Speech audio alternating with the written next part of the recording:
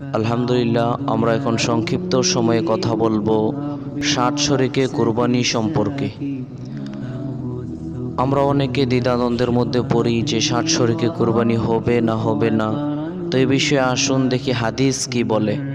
মুসলিম শরীফের হাদিসে এসেছে, রাসূলুল্লাহ সাল্লাল্লাহু আলাইহি ওয়াসাল্লাম বলেছেন, আল বাকারাতু আন সাবাতিন ওয়াল জাজুর আন সাবাতিন, অর্থাৎ গরু 7 জনের পক্ষ থেকে, ওট 7 জনের পক্ষ থেকে, ওট 10 জনের পক্ষ থেকে।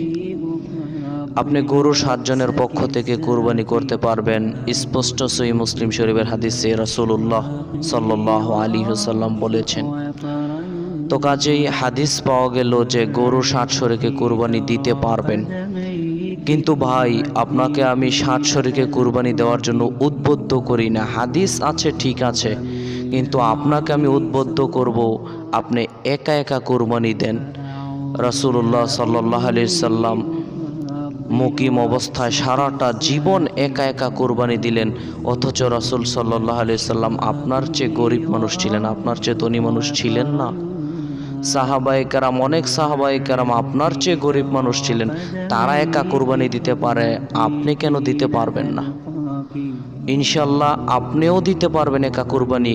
আসলে আপনার আমার নীতি হয়ে আছে এখন কুরবানি দেওয়া ফ্যাক্টর নয়, মাংস খাওয়া হলো আসল কাজ। আপনি আমি এরকম হয়ে বসে আছি, মনে কষ্ট পায়েন না, মনে কষ্ট পেলেও কোনো আসে যাবে না। আপনি আমি আজকে কুরবানির নামে শুধু মাংস খাওয়ার তালে রয়েছি। যদি অন্তরটা খোলাসা করে একমাত্র আল্লাহর জন্যই কুরবানি করতাম, তাহলে একাই কুরবানি করতাম। কেমন করে?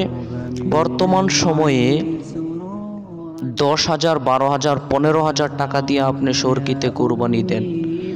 আপনি যদি এই 10-15,000 টাকা দিয়ে একা কুরবানি দেন, একটা ছাগল আনেন, 2টা ছাগল কিনতে পারবেন 10-15,000 টাকা দিয়ে, 2-3টা ছাগলকেও ক্রয় করতে পারবেন।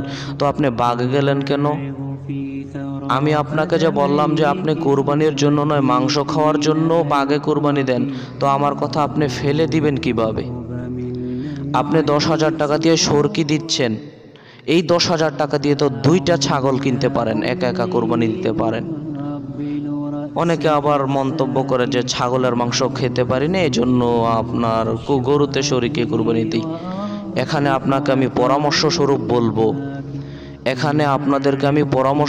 বলবো, আপনি 6-7 হাজার টাকা দিয়ে একটা ছাগল কিনে একা কুরবানি দেন। আর যদি মনে করেন যে কুরবানির মাংস, গরুর মাংস আপনাকে খেতেই হবে, তাহলে বাজার থেকে 2-3 হাজার টাকা গরুর মাংস কিনে এনে খান, এতে আপনার নেকি তার চেয়ে আরও 100 গুণ বেশি হবে।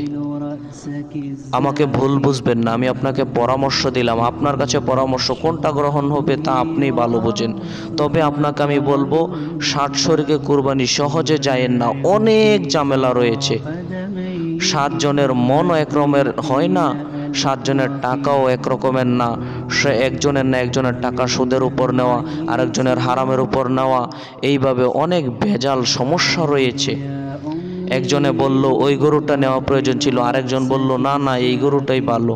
মানে 7 জনের মনই এক হয় না। তো আমি ওই দিকে যাচ্ছি না। তো আপনাদেরকে আমি বোঝার জন্য বলছি, আপনারা একা কোরবানি দেওয়ার চেষ্টা করেন, যাতে বেজাল মুক্ত, কোনো বেজাল নেই, একা কোরবানি দেওয়ার চেষ্টা করুন। এবং চেষ্টা করলে ইনশাল্লাহ পারবেন। যারা মনে করেন কোরবানি দিচ্ছেন না, তাদেরকেও আমি বলবো, আপনি কত টাকা কত দিকে ব্যয় করে ফেলেন, মাত্র 4-5 হাজার টাকা খরচ করে একটা ছাগল এনে কুরবানি দেন আল্লাহকে খুশি করার জন্য। ইনশাল্লাহ আল্লাহ আপনার কুরবানি কবুল করবেন এবং আল্লাহর নৈকট্য হাসিল করতে পারবেন ইনশাল্লাহ। আল্লাহ সুবহানাহু ওয়া তাআলা আমাদের সঠিক বুঝ দান করুন, আমিন। আসসালামু আলাইকুম ওয়া রাহমাতুল্লাহি ওয়া বারাকাতুহু।